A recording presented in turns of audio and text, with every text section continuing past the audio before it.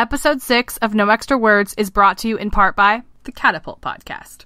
The best in new writing, read by the authors, with a dose of literary commentary that will make you think you're hanging out with an old friend. Find the Catapult on iTunes, Stitcher, or at catapultreads.com. On, Off by Taylor Eaton. Off, the boy whispered to the star that was peeking through his bedroom window, and it disappeared from the sky. On, and the star came back, glittering in the dark. On, he said again, giggling as a new star came into being next to the first. On, on, on! New stars sprang into existence, shining in crude formations. Go to bed, his mother groaned from the hallway. The boy scrambled into bed, but couldn't find his way to sleep, the starlight too bright. Off, he said. The stars disappeared, and his room went dark.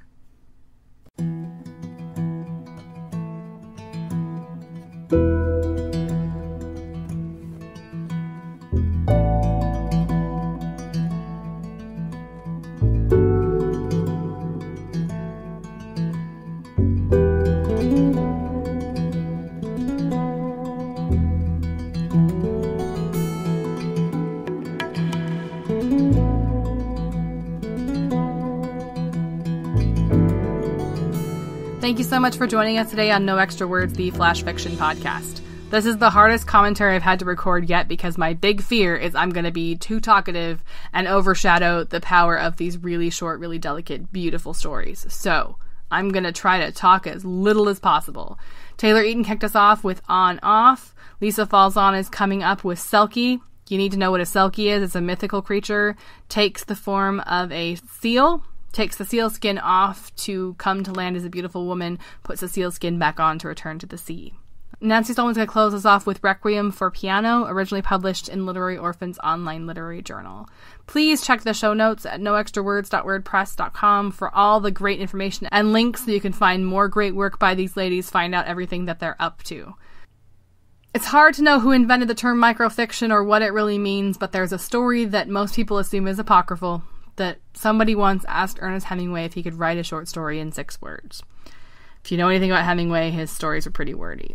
He comes back with For Sale, Baby Shoes Never Worn. In an homage to Hemingway, I'm going to close my commentary with my version of a 6-word short story. It's a fictionalized 6-word memoir by a 16-year-old. And then I'm going to get you back to the work of our contributors, just because I want to really showcase how poignant few words can be. And I'm so grateful to our contributors today. I'm so grateful to you all for listening. I'm so grateful to our sponsor. I could go on and on. Come visit us, noextrawords.wordpress.com, and I hope to see you again soon on No Extra Words. Semicolon. A 6-word memoir. Cut. Bled. Felt. Scarred. Scared. Showed.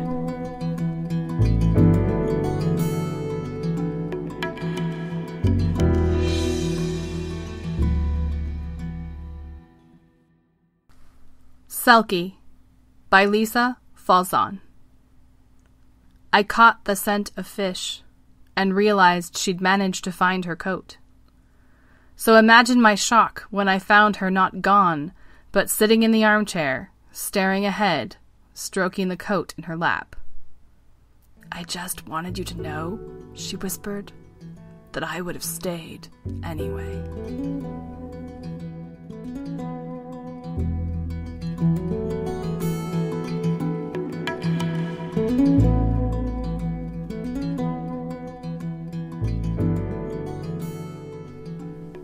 Requiem for Piano by Nancy Stolman. She'd been slipping away from him slowly, as the things that hurt most do. He woke one morning and nuzzled his arm into the swooping curve of her waist, only to find it cold, with a hardened, glossy varnish that could only mean to keep him out. He tried to fit his body into the new curve, but it was stiff and unforgiving. Her long ballerina arms and legs were next. They too hardened and reached for the floor, anchoring her growing weight until she became too heavy to move. Her ribs cracked open and widened into a wooden soundboard. The strands of her long, curly hair stiffened and elongated until he could no longer run his fingers through them. Pulled taut, they vibrated and wept if touched, crying the last of the unshed tears that now landed like dampened hammers on strings. It was happening, but he couldn't stop it, could only awaken each morning to what remained of his beloved, and take frightened inventory, her toes reduced to golden petals, her polished satin black skin, her long spine a lacquered lid that reflected his bewilderment. Her face went last. On that final morning, her smile stretched into 88 white ivories, feathered with the sharps and flats of dark lashes. In the soft morning light, he played a requiem on her still warm keys, propping the lid to listen to her heart.